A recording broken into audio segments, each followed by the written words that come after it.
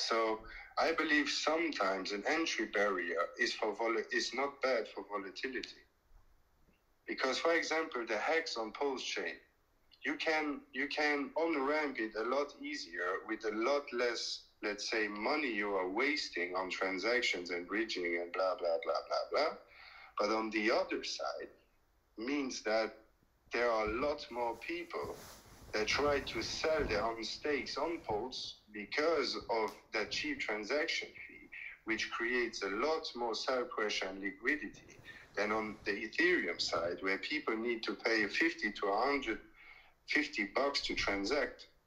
So if someone spends $300 on ETH, they need at least to do 100% on their investment to be break even. So they will not sell as quick as the other guys. You know what I mean? So I believe when there is less liquidity, there is a huge potential for price performance.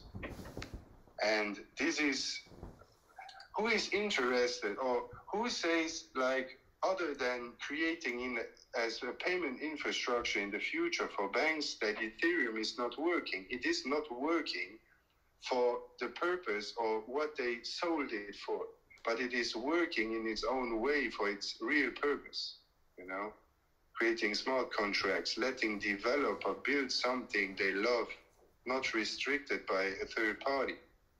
So this is still Ethereum, you know. They have scalability issues, obviously. They have all these things. So now with the staking, I believe that it's even going to be less profitable when it comes to price than before, because it was a lot harder to create a new block than now with staking and validating the transactions. So in that case, I wanted, for my part, to choose something that has, like, let's say, the security of the Ethereum virtual machine combined with great pumponomics in a way that it's designed to perform in price. Something that performs unusually to the upside also sometimes performs unusually to the downside, which is just the higher you jump, the harder the landing will be. It is just that way. You know? Yeah. So that's why I believe in HEX. I have HEX because I know it's community driven, it's totally decentralized. And then I have XRP because I know that is how you would say it, sinister people are going to use it for the new system. But if I don't take a little piece of the pie, how can I help the people around me that don't even know that we have elites controlling us? I can just not. And if I tell them what really is happening right now and they are broke, they will just be the type of guys that are on Xanax the next 6 years. You know what I mean? Yeah. And this is why I don't really see the same vision by giving the people this information. Yeah. You know? So now you have my opinion. Yeah. I didn't change my opinion on you personally. Yeah, good. But I was like, if he's abusing it, I can just not continue doing videos with him until he realizes that, you know. Yeah. Because I believe we, like, how to say, we can do big things if we do them properly. You know that the big rise and the quick fall is always something that happens together. So you have now a channel that has, let's say, 30,000 subs. If you really find a way to make these people re-engage, plus new people coming in, this is where you create organic views, you know, yeah. Because people just want to know. Look, you are trying to make people fear something that could happen in the future, and then you want to try to give them an exit way. I do it that way.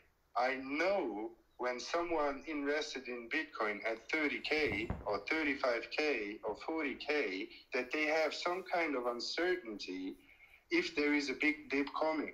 and that they lose money. So when I upload a video about Bitcoin, I try to get them with the feeling they already have, the fear of losing what they made. So you need to build your thumbnails and titles around what people actually fear in the present moment, so that they click your video. So what do they fear right now? Something to show that it works, but for example, with the XRP video I did, it got 600 views. And the majority of my videos do between 40 and 120 views. So this video really did 6 times the amount of views, you know. And how many views did it get? What? How many views did it get? 600. Okay. So the first, when my channel first took off, the first one that hit big was like 3,000. Back then or now? That was last bull run. Okay. Yeah, I know. Even the videos we did together in the beginning got like 4, 5, 6, 7,000 views. Yeah, it'll be like that during the bull run again. And also because I want to give you this chance to realize what I wanted to try to tell you, because you gave me also, you inspired me to do this. So this is something I always will be thankful for. Without you, I wouldn't be here today with 700 followers. So, but the thing is, you need to understand that I have certain principles that I don't want to yeah. Yeah, you don't want to end up getting in trouble. I want to help people and myself and my family. I'm not coming from a rich family, you know. So I need to be the guy that makes it, and I have no chance of losing. This is my time. Like, I can just not break that potential by doing such stuff. It's just not possible for me, and I will not do it. Yeah. You know? And later on, when we are someone, and you have 100, 200, 300, 400,000 subs, when you do 100 videos, you can do 5 videos where you tell people the truth. But for the rest, you stay at what you do and why people followed you in the first place, you know? Yeah, fair enough. People want to know if the investment is going to make them money or make them lose everything. And that's why they are watching. So if we understand that people are just watching because they fear that they are on the wrong side of their investments, this is what we need to focus on. That they are uncertain, that they need our help to have some kind of certainty. And it is not by projecting them with uncertainty that you're going to make anything good in their life, and not in yours too, you know.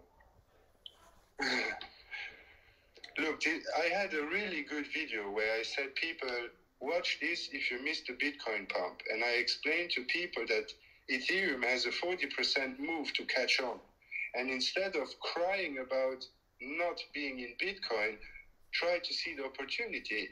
And they got me 31 views, fucking 1.6 click rate from the impressions. It's just like ridiculous in comparison to other videos I have, you know.